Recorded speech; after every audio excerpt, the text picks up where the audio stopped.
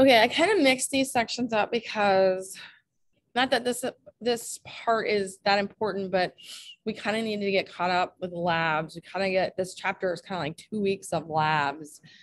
So, and this section is actually more important for the next few chapters, 6 and 7.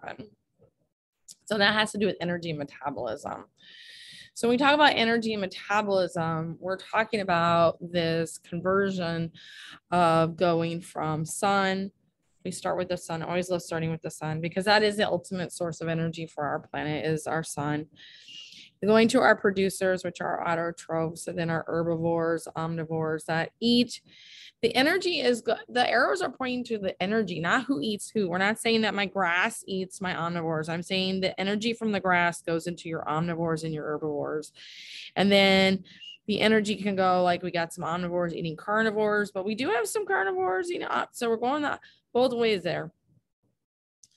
Either ways, and then we have our carnivores eating our herbivores.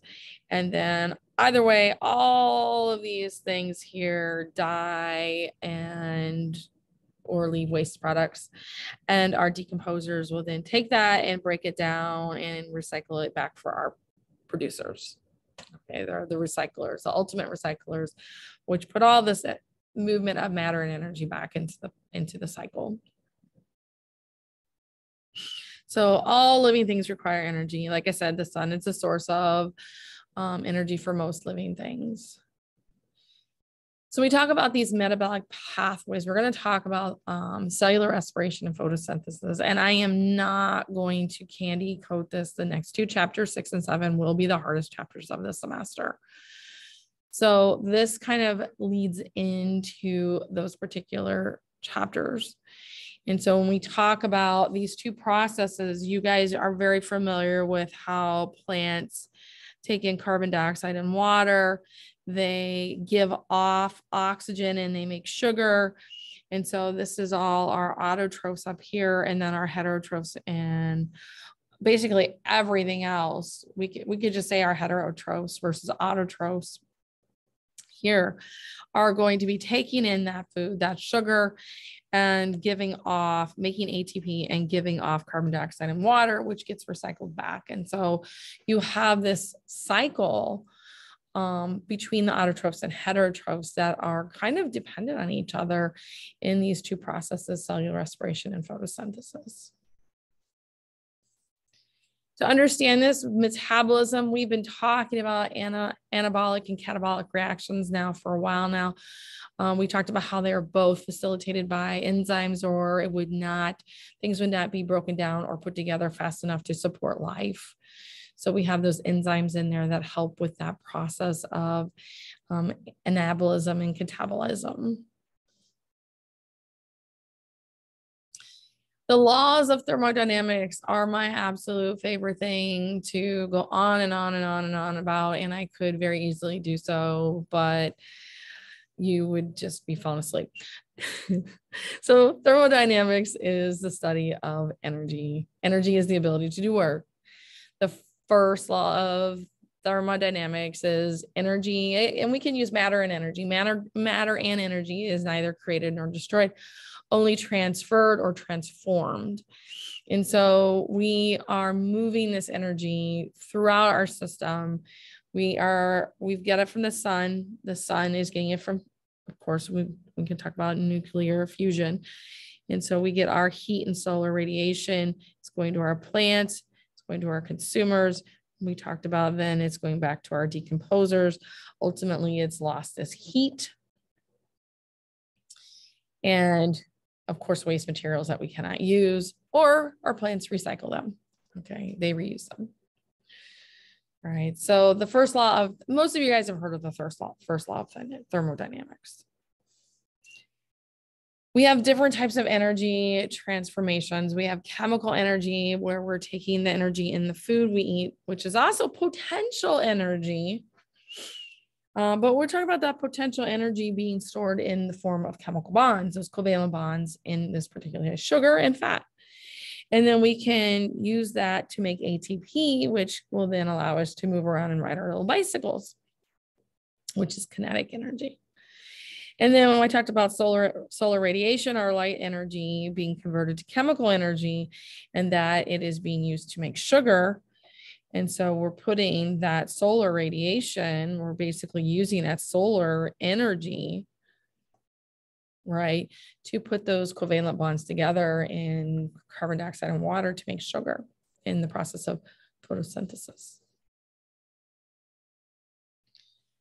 Thermodynamics is not, we talk about transferring energy. Not all energy is transferred.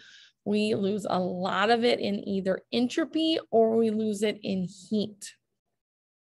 Entropy has to do with the second law of thermodynamics. And that has to do with the amount of disorder. So entropy is how disorganized something is. And so we can look at this solid is nice and organized. And so my entropy is low. As I heat my ice up into a liquid and then eventually go to steam, it gets really chaotic and crazy and disorganized, and entropy goes up. So entropy is that measurement of disorganization. Most of our rooms, and mine is right now, very disorganized. Entropy is high. And generally to oppose entropy, you have to put energy into it, right? I have some great videos here on entropy. Please watch them because they will be so helpful. So right here, you start off with that little drop of red food coloring. So entropy was low, and as it spreads out, we get more disorganized. And so we have our increasing entropy. The universe leans towards entropy being high. Things are naturally going to be disorganized. It takes energy to organize things. And it's more, and if you watch the video, they talk about probability, right? The probability of your room being clean. There's only one way your room can be clean, right? Your clothes folded in your drawers, everything put in their proper location. But there are so many more possibilities on your room being messy.